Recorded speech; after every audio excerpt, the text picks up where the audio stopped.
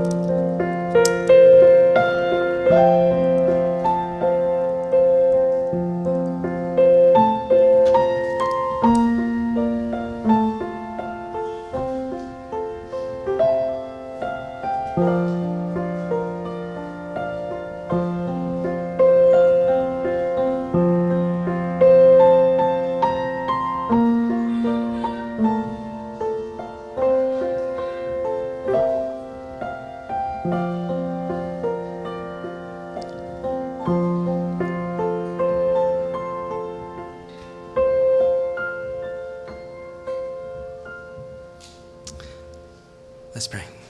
Our Heavenly Father, we thank you for your generosity and your mercy and your grace and your love. Thank you, Lord. In Jesus' name we pray. Amen. We have a God that's very powerful. In 1 John, it talks about God sent light into this dark world, into the world of men, that there's darkness, but men chose not to receive the light. They chose to reject the light. So I hope this morning you won't be just men and women of the world, but you would choose to embrace the light, to allow Jesus Christ to come into your life, examine your life, clean up your life, give you new purpose. God is powerful. He is very full of light. And we hope that you will see his glorious face. The choir will sing about our Most High God and how he is holy. The name of the song is Holy.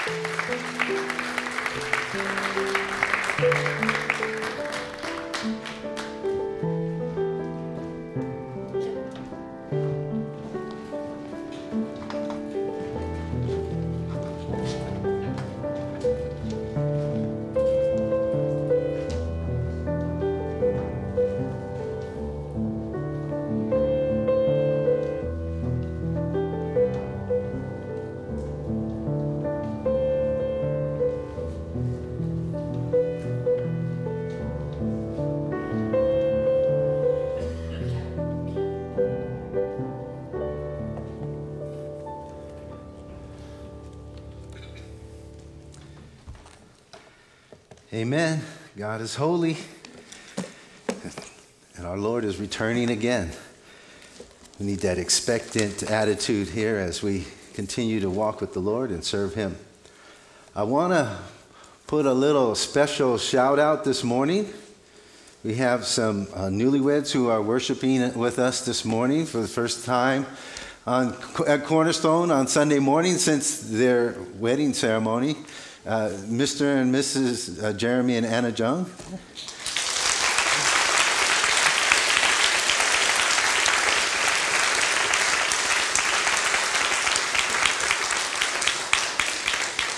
That's pretty good. You guys were strategic trying to be behind a post where I wouldn't see you, huh?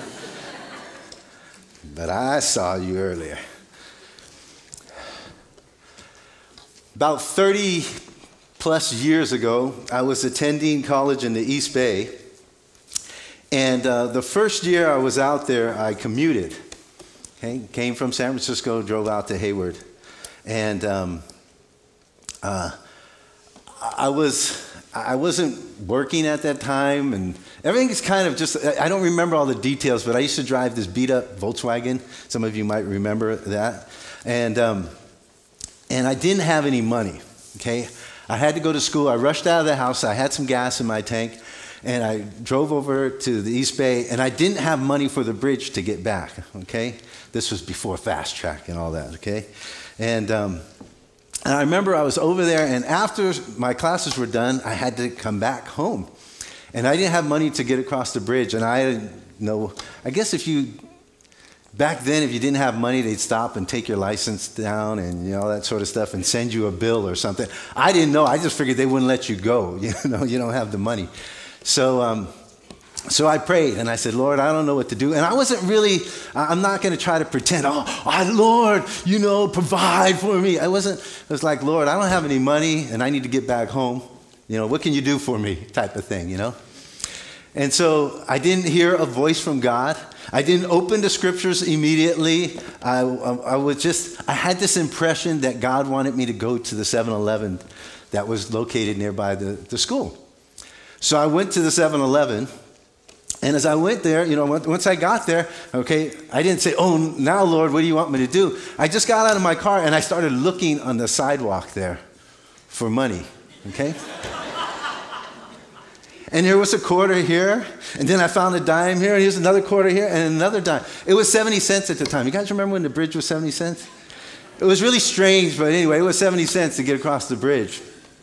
And I found my 70 cents. So I just kind of said, thank you, Lord. I didn't make a big deal out of it or anything like that. I didn't really it was kind of a blur, I didn't even think about it much over the years. I just remember that time there, and God, provided for what I needed to get back. And sometimes we don't know what God is doing. We don't know how He's providing for us. We don't know how He's leading us, but we still need to trust Him, right? And we need to trust Him as we serve Him, because through His Spirit, He's leading us into the ministry that He has for us, even if we don't quite understand it. And when I say ministry, I use that term, not just talking about somebody who's in full-time service, but I'm talking about each one of us individually has a ministry that God gives us, right? We serve in particular areas. That's our ministry. And so this morning, that's the reminder to us to trust God as He leads us into Spirit-led ministry for His glory. Real quick, and I kind of, thought of this as I was thinking about the 7-Eleven thing and stuff like that. If you ever need any money around here, okay, you could probably come and ask somebody and they'd probably help you out. But if you have some pride, check over by the fence there, okay? One time, $100 bill. Whoa, now you want to go, huh? Okay. One time, a $20 bill. One time, a $5 bill. Just this past 2 weeks ago, I was out there, and I look all the time now, right? And there was a $1 bill there, you know? So it's a $1 bill. Praise the Lord, right? And while you're at it, you can pick up the trash, too, okay? So that's kind of just an aside.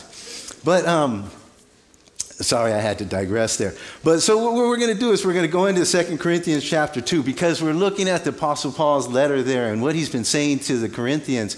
And if you remember last week, we talked about, you know, acting in grace. His thoughts were towards them. His actions were towards them. His planning was towards them with grace, you know.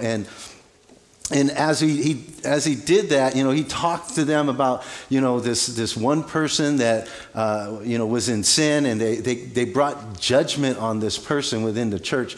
And what I mean by that, they confronted this person with their sin. And we think it was, you know, the commentators think it was, you know, the person in 1 Corinthians chapter 5 who was, you know, sleeping with his father's wife, okay, you know, his stepmom, okay? And so we think that's who they were dealing with. And so the majority of the church dealt with this person in such a way that they were confronted with their sin. And it seemed to say that Apostle Paul was saying this guy repented now. And so the idea in dealing with somebody's sin is that you want to confront their sin, not so that you can just throw judgment on them, but so that they can repent and there's restoration. Right? Because that's what God is about, right? He points out our sin to us so that we'll know of his forgiveness, we'll know of his mercy, his restoring power that is found in the blood of Jesus Christ.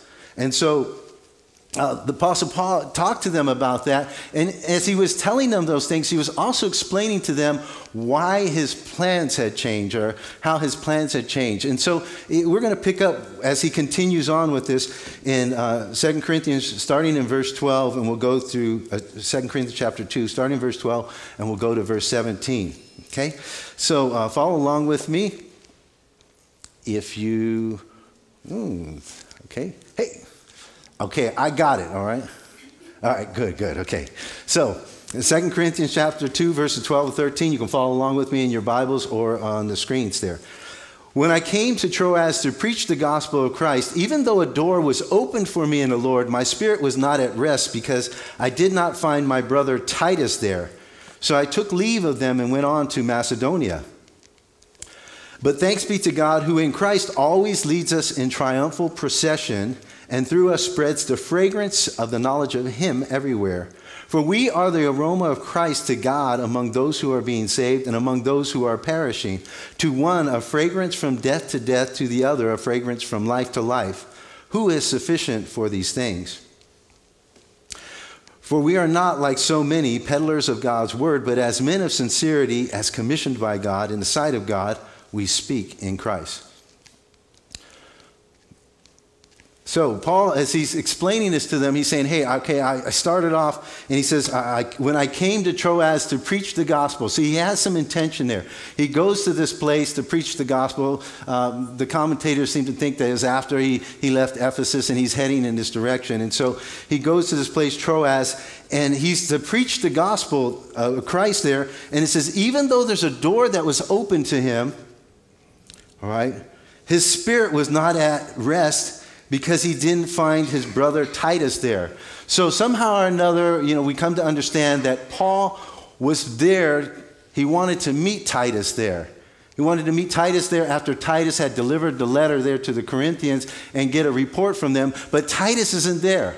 And Paul's reason for going there was to preach the gospel there, but there seems to be also this other intention there of meeting up with Titus.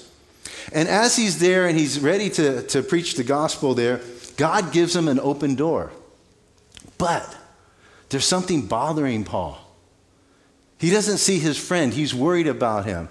And the thing is that Titus went there to the Corinthian church there to give them the letter and also to probably take up an offering. Because as I told you before, there was this offering that was being taken up for the Jerusalem church there. And so somebody had to bring that money there. And so Titus was given that responsibility. So Paul's concerned about him because he's not where Paul thought he was going to be, which is in Troas.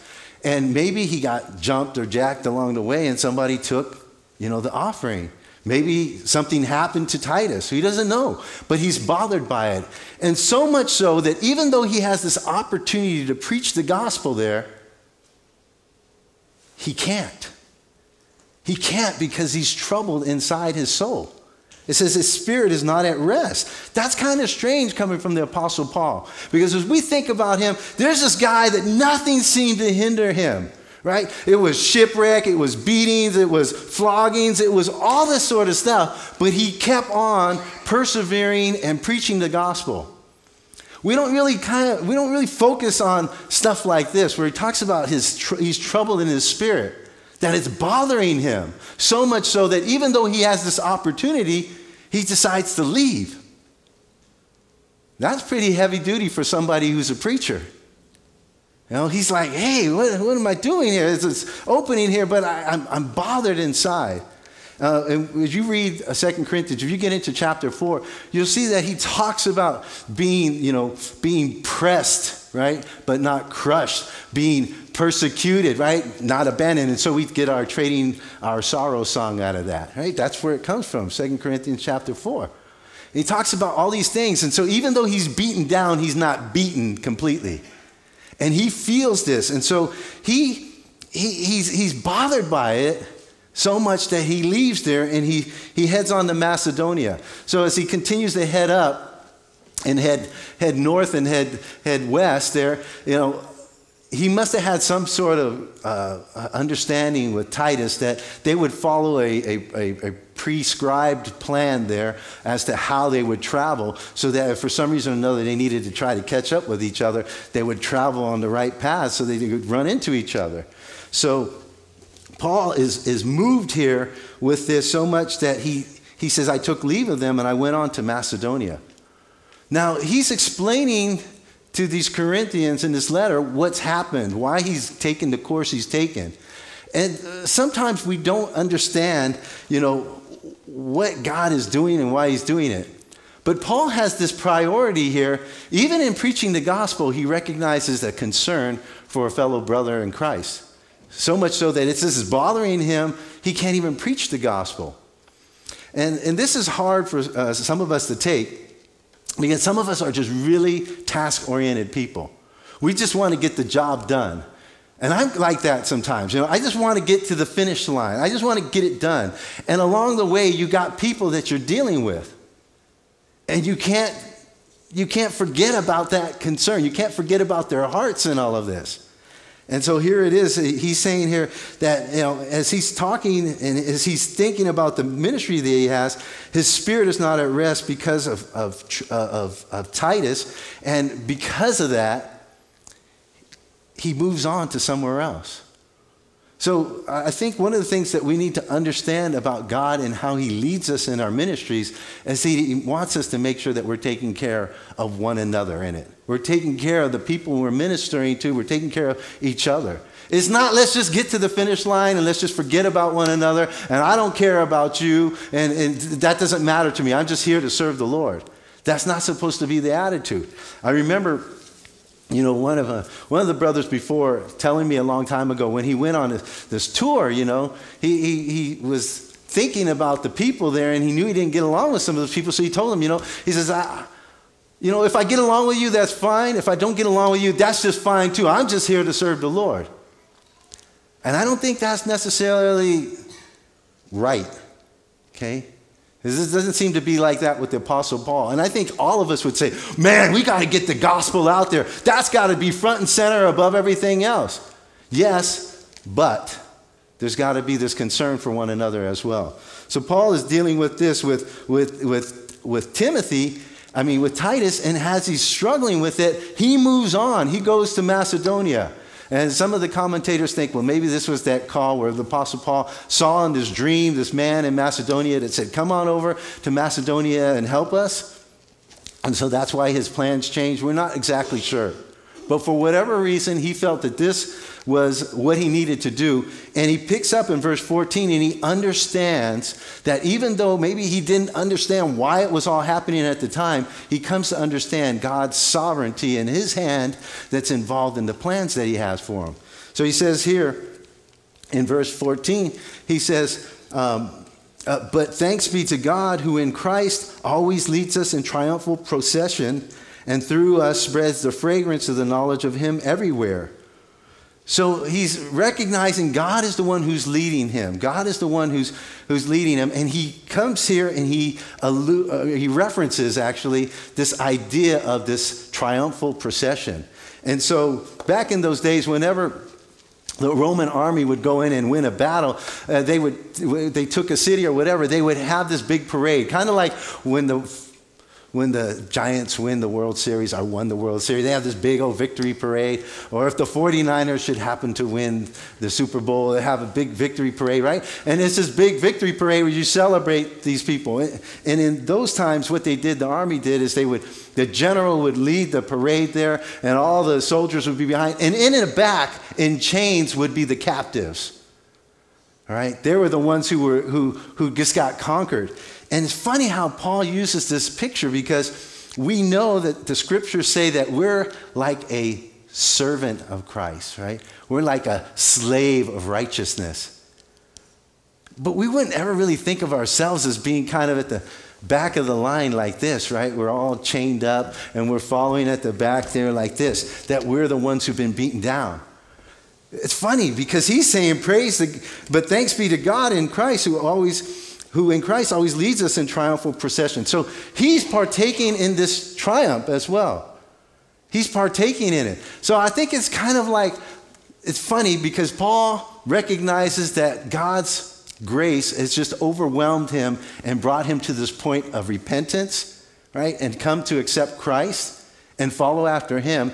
And in doing that, he's not seeing himself as somebody who's been conquered down in a bad way, but somebody who's come to see the light. So that he's in the parade, maybe going, yeah,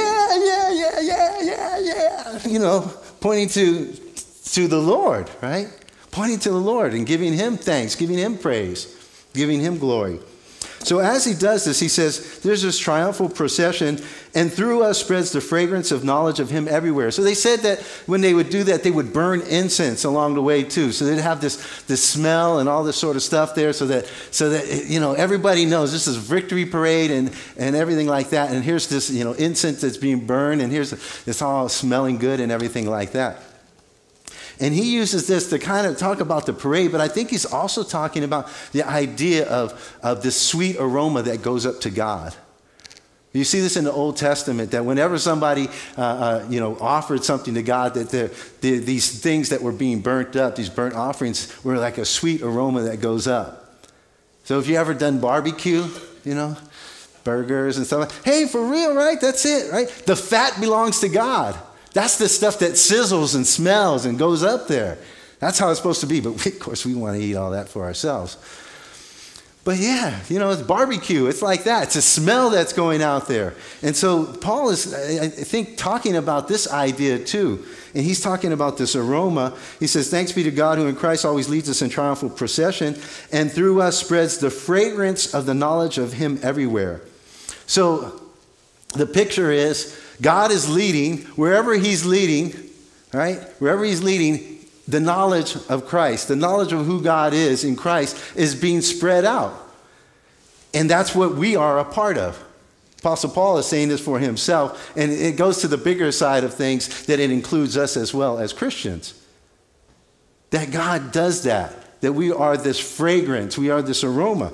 But listen what happens. It says, he spreads this, the fragrance of the knowledge of him everywhere, for we are the aroma of Christ to God among those who are being saved and among those who are perishing.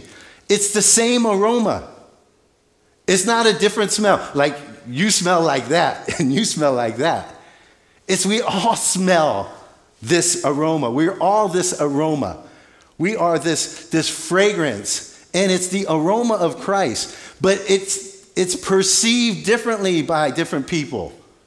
So that to those who are, it says here, for we are the aroma of Christ to God among those who are being saved and among those who are perishing. To one, a fragrance from death to death. To the other, a fragrance from life to life. So as we share the gospel, as we let the knowledge of God permeate our lives and be proclaimed through our mouths and our lives as well, that as we do that, People hear the message of the gospel. Some of them think it's crazy.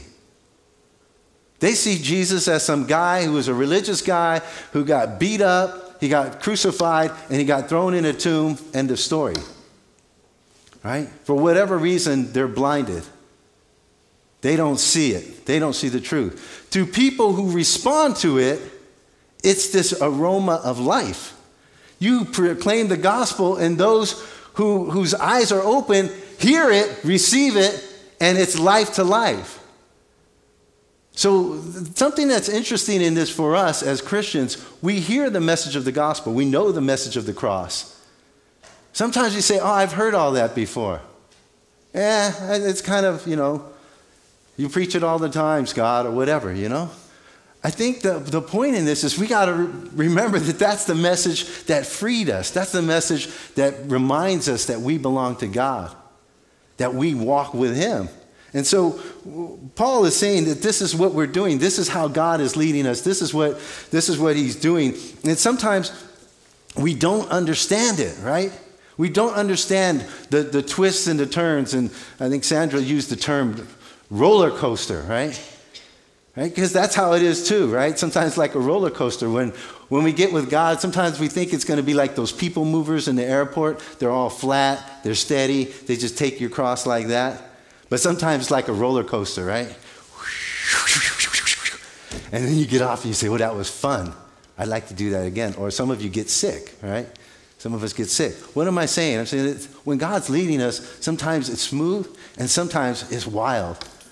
But because it's God who's leading us, He's leading us in triumphal procession, right? That wherever we are, we can be His fragrance. We can be His servants. We can be His witnesses. And I think that's what He wants from us. As we continue on here at the end of verse 16, the Apostle Paul says, who is sufficient for these things? So remember, he's also responding to some criticism there.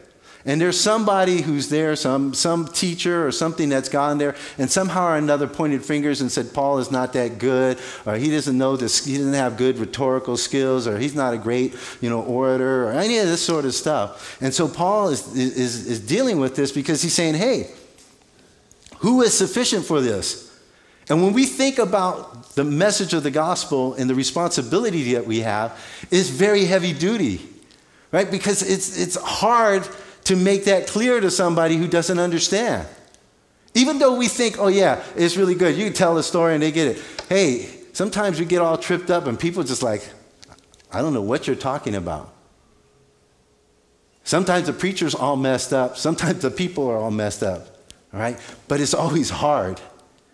And this is what the Apostle Paul is saying. If you want to talk about sufficiency or worthy or fit, as another translation, or competent, as some translations have, he's saying, hey, nobody is really fit. That's why he asked the question, who is sufficient? It's rhetorical with the intended answer of saying nobody is.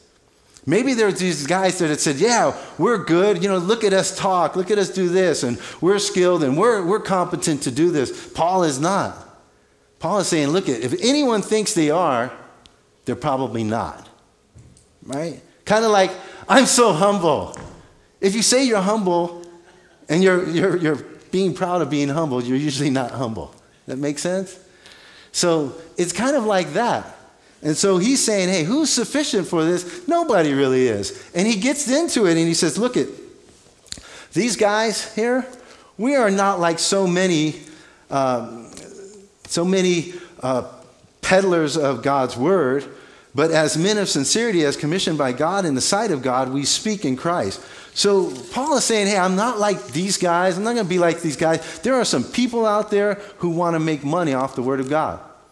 And this is very difficult. Sometimes we look at this and we say, hey, these guys, especially those of us who've been around for a while and we've seen like televangelists and all these, different people who fall in and who turns out, they've taken money and done all these different stuff with it. We look at them and we say, hey, those guys are, peddling God's word. And so who should we trust? Should we trust anybody anymore? We're not given to anything because they might be quote unquote peddlers of the word of God. It's good to be discerning. Paul was discerning as well. But one of the things that he said in the book of Philippians, if you remember, he says, I don't care what their motive is. right? I'm concerned that the gospel gets out, because once the gospel gets out, for whatever reason, people will get saved, even if people's motives are bad. So the point in this is, like, if you've ever given anything to a ministry that's kind of gone belly up or didn't work out or whatever, turns out somebody was cheating there, like they were proclaiming the gospel, yes, you should be more discerning, okay? But don't beat yourself over the head with it and say, hey, never again, because I don't think that's the right attitude. I think it's just important for us to understand that God will even use those sorts of things to get the word out. So we want to commit whatever we give to God and to his work, commit that to God, ask him to use it, and we definitely want to give to worthy ministries that are, doing what they're supposed to be doing and getting the word out. Like this one here, okay? Like this one, okay? So Paul says, hey, we're not peddling this stuff here. We're not selling God's word. We're not just gathering a crowd here and we're going to have this great speech there, and I'm going to go around and put up the offering plate here and have you, drop in money there, and I get to take that, and that's mine because that's what due me and all that sort of stuff. He says we're not doing that, but what we do is we serve, we preach the word with a sincerity of heart, he says. Right? But as men of sincerity, as commissioned by God, in the sight of God, we speak in Christ. So you're saying, hey, God called me to do this, but I'm doing this out of a pure motive as well. So we talked about this idea of sincerity before. It talks about being pure in our motives. So why is it that we should be proclaiming the word of God or doing what we're doing in our service to God? It should come from a pure motive of saying, I want to do what God wants me to do. I want to share the love of God with folks. And that's what we're doing. So all this to say is that as Paul is going through it all, he's saying, hey, look, there are going to be some twists and turns, just like in my ministry, and I'm telling you guys about this. The twists and the turns that have taken place is not just because I'm just kind of going off and not thinking about anything. I had some plans, but God did something else in those plans. God chose to do this instead of what I originally intended. And he used these things to do it. But it's all because of what he's doing. It's because the way he's leading us. It's God who's leading us. And he's the one who's causing his glory to be made known as we follow in submission to him. And make sure that as you do that, that you're doing that with a pure motive. And that's what Paul is saying. He's saying, trust God to lead you by his Spirit into ministry that is glorifying to him. And even if you can't understand it all, because sometimes we can't. Why did I go to 7-Eleven? I don't know. I just felt like that's what God wanted me to do. I didn't have a plan, I'm going to go there and rob the store. I didn't have a plan that I was going to look for somebody and ask them for money. Otherwise, I would have tried to do that at the school. I was too afraid to ask anybody for money, too ashamed. So I went looking around on the street. See what I mean? And sometimes God does stuff like that. Paul didn't know. He's troubled in his spirit. But God was the one who's leading them from Troas to Macedonia. He ends up finding out in 2 Corinthians chapter 7, we end up finding out that he meets up with Titus, and it brings comfort to him, right? Because God is the one who's leading. So trust the Lord as he leads us by his Spirit in the ministry that he has for each one of us. And don't worry about whether you can answer all the questions or not. Trust in the Lord. Let us pray. Dear Heavenly Father, I thank you so much for your guidance in our life in ways that we don't even understand. You move us to do things, Lord. You impress it upon us to act in certain ways. Not that all of our actions are right and good. That's not what's being said here, Lord. But the fact is that there are some things that we don't know why we have to do certain things. But it's because you are leading us into those things, whether we would have thought that for ourselves or not. And so because it's that way, Lord, we only know that we commit ourselves to you. We follow your word. We trust in the guidance that you give us in your word and the wise counsel of others, and also the guidance that you give us by your Spirit in our souls. As Paul shared, he did not experience rest in his spirit. Sometimes we're anxious. Sometimes we're not at peace in things because you want to move us on. I pray, Lord, that we would live a Spirit-filled, Spirit-led life where we're trusting in you for everything, not just relying on our own understanding. Trusting your ways, God, even if we can't understand it completely or plan it out the way that we think it should go, that we're trusting in you. Give us that faith, Lord, so that we might experience your goodness, your mercy, your grace, experience you in a more profound way. Thank you. In Jesus' name we pray. Amen.